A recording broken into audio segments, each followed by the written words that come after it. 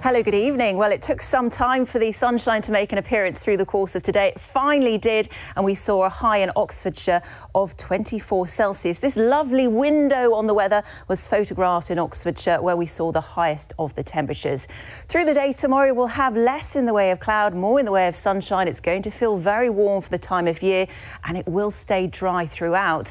Clear skies for many places overnight tonight. Any cloud we had today will melt away. We could see some low cloud arriving for northernmost areas later on. It's generally dry and clear with a low ranging between 10 and 13 degrees. Slightly less mild than last night. So tomorrow we start the day with that low cloud which will gradually disperse.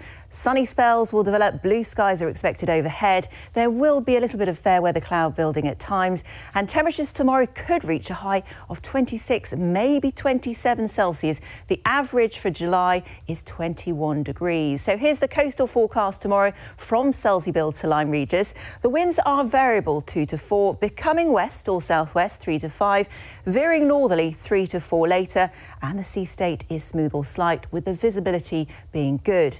So tomorrow night it's clear once again. 1 or 2 mist patches will develop, but generally we're looking at clear skies, and temperatures will fall away into single figures for some, but generally in double figures, lows of 11 to 14 Celsius. So another decent day is expected on Saturday, slightly more cloud around than on Friday.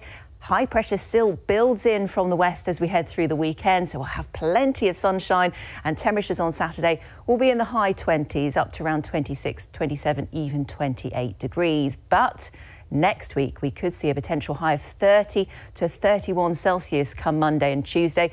Lots of strong sunshine over the next few days. UV levels will be high, if not very high at times, and pollen levels will be high as well.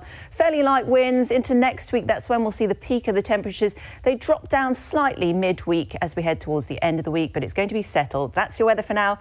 Good night.